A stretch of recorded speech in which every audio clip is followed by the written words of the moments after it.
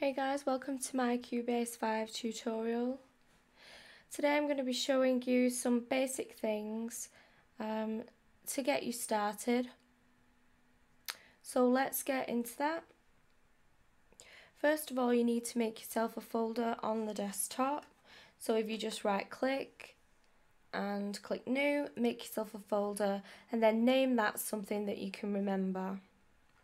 Then you're going to locate your Cubase desktop icon, double click it and start Cubase up.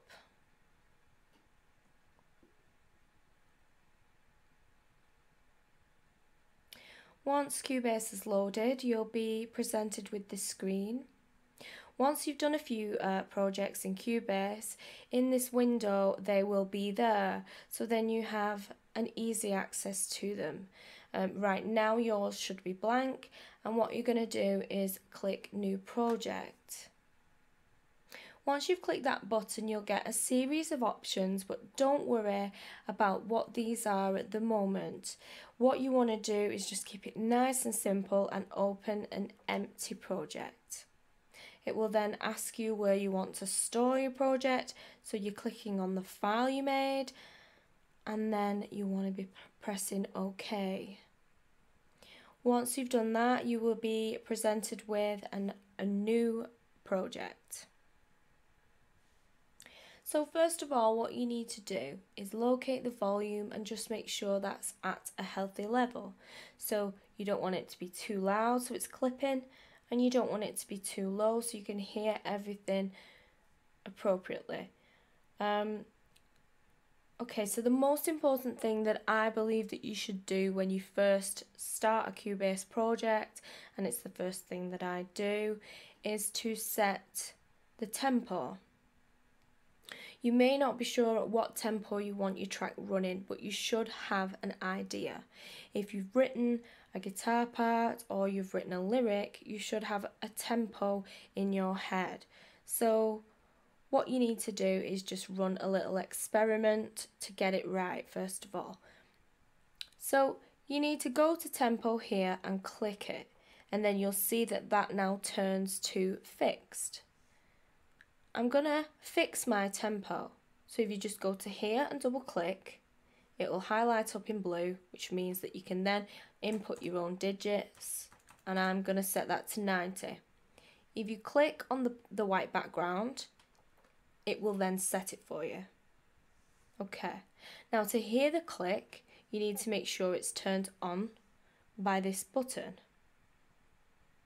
Just go to the beginning of your project, just in case your cursor is not there. Although it doesn't matter, you can just press play at the moment and you'll be able to hear the click. So just go ahead and press play. So as you can hear, that's my click running at 90 BPM. Now what I would do is sing along to this now, or I would play my musical instrument along to this click to see if it's at the right tempo of my song idea. If it wasn't right, then I would up the tempo or lower it depending on, whether it's too slow or too fast. So let's just go back and double click again. And let's just say I want to now set it to 100 because it was a little slow. Again, click on the white background. As you can see, that just set itself, and press play. Now you can hear it running a little faster. If that's fine with you, then you're ready to set your project. The reason why you do that is so everything is in time. You don't want to be trying to get everything in time at a later date. You want to make sure that your MIDI is in time, and that your MIDI is in time with your audio that you will input.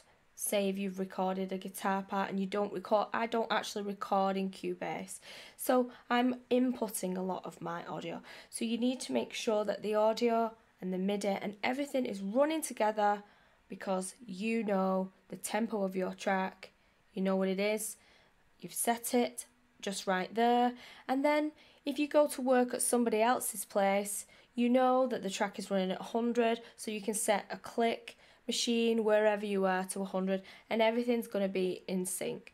If you try to set the tempo at a later date in Cubase, it's going to stretch your audio, which is not going to sound good, and also it's going to knock all your MIDI off as well. So I just make sure I get that done before I start a serious project.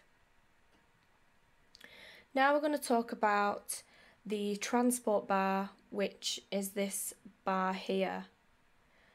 You don't need to know what all the functions are right now, you just need to know the basic ones to use.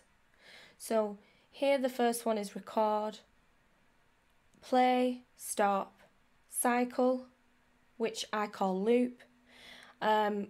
This one is going to take you to the very end of the project. As you can see as well, if you hover over something, it will tell you what it is. So if you just want to sit and have a tour through Cubase, by doing that, hovering over things, you're going to learn a lot quicker. And as well, you're going to Google a lot less if you do that, because the tools are there to help you understand. So again, let's just hover over this, and it's fast forward and rewind. So there you go, fast forward and rewind. And this one I use a lot. It's going to take you right to the beginning of your project. If you're going to be using cycle, and of course when you're exporting a track as well, you need to make sure that your locators, which are here, are at the either side of your project, at the either side of your audio. You need to make sure that this is at the beginning and this side is at the end, and you're always going to leave a little bit of room as well, because a track doesn't play straight off. It has a few moments and then it will play, and then same with the end. When a track ends, it then has a few more moments before it will go into the next track, so leave yourself some space.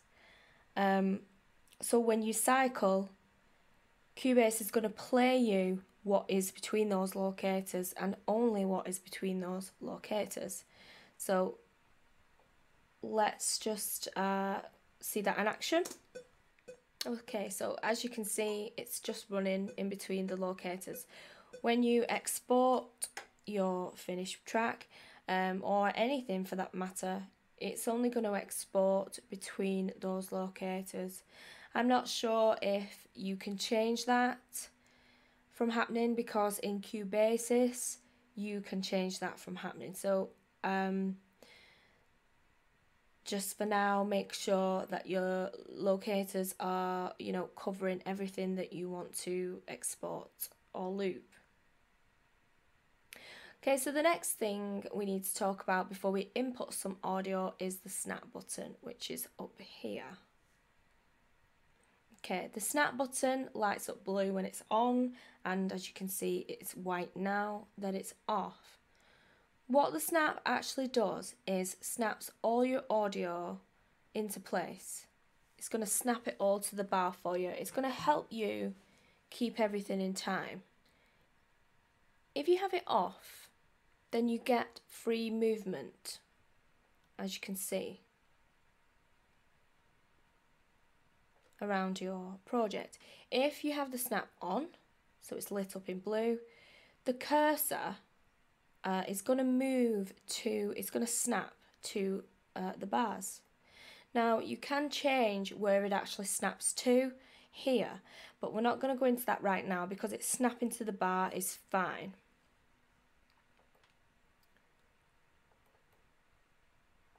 Okay, so now we're going to input our audio, and I usually have snap on to input the audio, because if you end up bringing it and dropping it into the middle, you're going to have to scooch it all the way up to the front, which gets annoying. So put your snap on, and then once you drop your audio into the project, it's going to be easier to get to the beginning.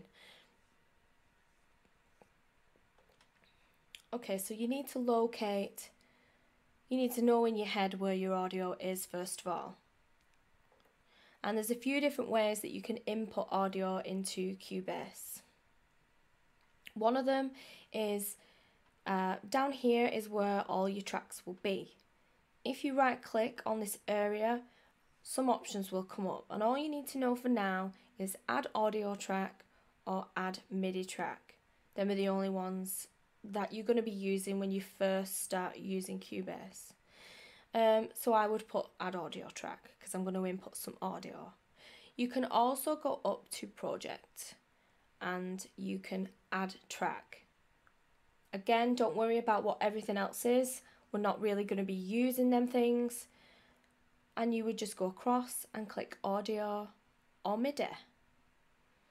There's a few ways that you can do any one thing in Cubase. There's a few ways to add an audio or MIDI track. I've just showed you two that I can remember at the moment. There's another one, but I can't remember it. Okay, so the way I normally do it is the lazy way. And I'll show you what that is, why I think it's lazy. I usually find my audio, and then what I do is I scooch it over. And if snap's on, it's going to snap it right where I want it so I can get going. So this is the lazy way. I just drag and drop. My preferred method to do anything is to drag and drop.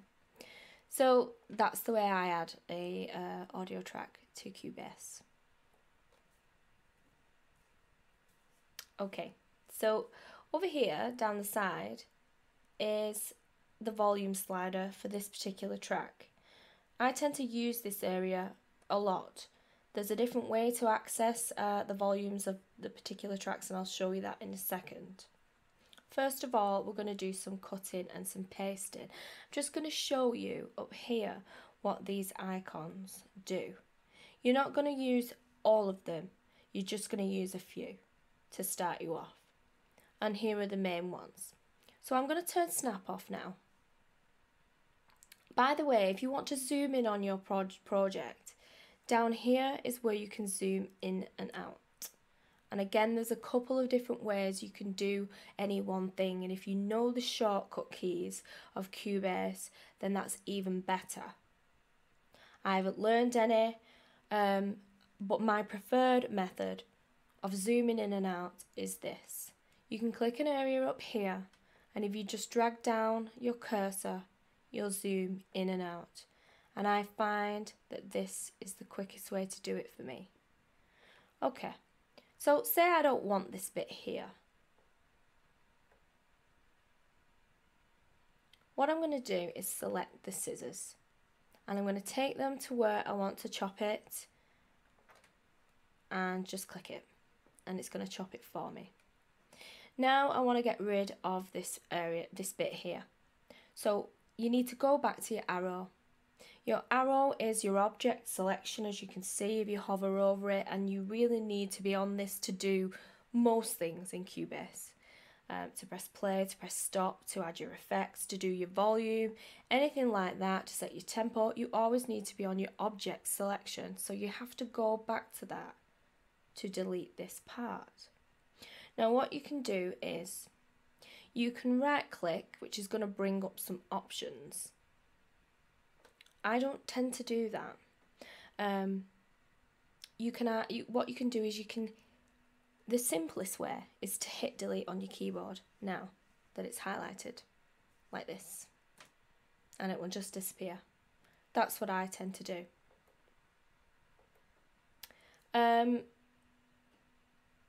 Undo and redo, I've just used that, but I will go into it in a little minute and explain that to you. But it's simple. You're just undoing your move that you made, or you redo